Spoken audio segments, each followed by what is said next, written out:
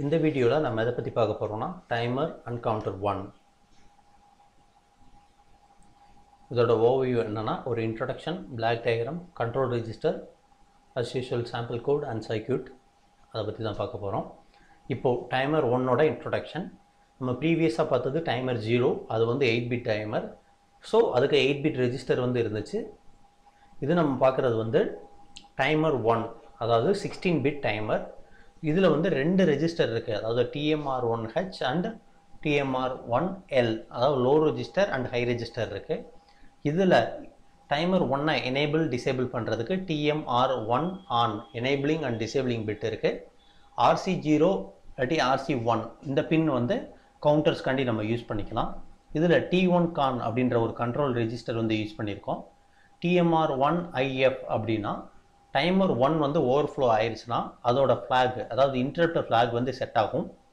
இந்த ஃப்ளாக் வந்து ஒரு சைக்கிள் வந்து முடிஞ்சது அப்படின்றதுக்காண்டி டினோட் பண்ணுறதுக்காண்டி தான் அந்த ஃப்ளாக்.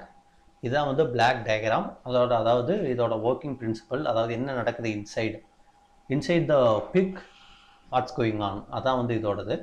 அதாவது ஹெச் ரெஜிஸ்டர், லோ ரெஜிஸ்டர் இருக்குது. அதில் நம்ம இன்புட் கொடுக்குறது என்ன ப்ரீஸ்கேலர் வந்து நம்ம கொடுக்குறோம், என்ன கிளாக் சோர்ஸ் வந்து எடுத்துக்கணும். இதே இது நம்ம கவுண்டர்ஸ் கனெக்ட் பண்ணோம்னா அந்த எக்ஸ்டர்னல் இன்புட் அந்த பின்னில் தான் நம்ம என்ன கொடுக்கணும்னா கவுண்டர் வந்து கனெக்ட் பண்ண போகிறோம். இதர் சுவிட்சாக இருக்கலாம், இல்லை ஒரு கிளாக் சோர்ஸாக இருக்கலாம்.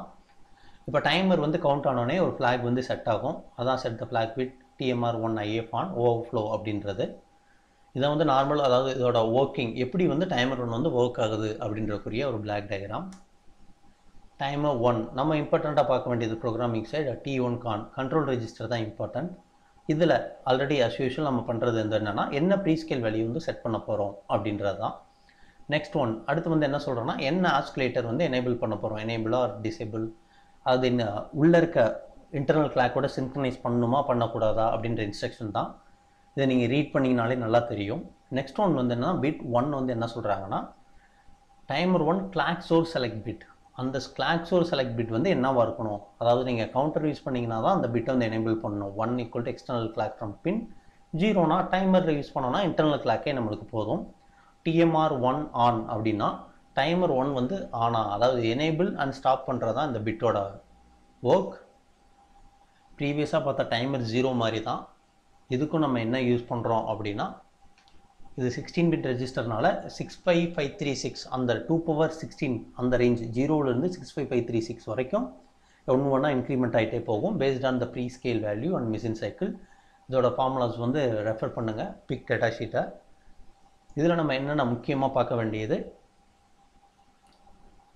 TMR1H அண்ட் TMR1L, அது லோ ரெஜிஸ்டர் ஹை ரெஜிஸ்டரில் என்ன வேல்யூ கொடுத்தா நம்மளுக்கு எவ்வளோ டிலே கிடைக்கும். T1 கான் அந்த ரெஜிஸ்டர் வந்து நம்ம என்ன எனேபிள் பண்ணணும். TMR1IF இன்டரப்ட் ஃப்ளாக் வந்து நம்ம என்ன பண்ணணும், இன்டரப்ட் ஃப்ளாகை நம்ம சாஃப்ட்வேரில் நம்ம கிளியர் பண்ணியே ஆகணும். அதாவது ஒன்ஸ் வந்து கவுண்ட் வந்து முடிஞ்சிருச்சு, அதாவது டைமரோட வேல்யூ, அதாவது ஒரு சைக்கிள் முடிஞ்சிருச்சு அப்படின்றப்போ நம்ம வந்து இன்டரப்ட் ஃப்ளாக் ஜென்ரேட் ஆகும். இன்டரப்ட் ஃப்ளாக் வந்து டிசேபிள் பண்ணிவிட்டு அடுத்ததுக்கு வந்து மூவ் ஆகணும்.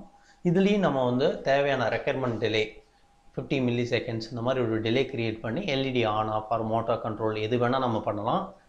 ஃபஸ்ட்டு டுட்டோரியலில் பார்த்தது தான் ஒரு டைம் பேஸ்ட் ஈவெண்ட் வந்து இதனால் ஜென்ரேட் பண்ண முடியும். அதுக்காண்டி தான் நம்ம வந்து டைமர்ஸ்குள்ளே போகிறோம்.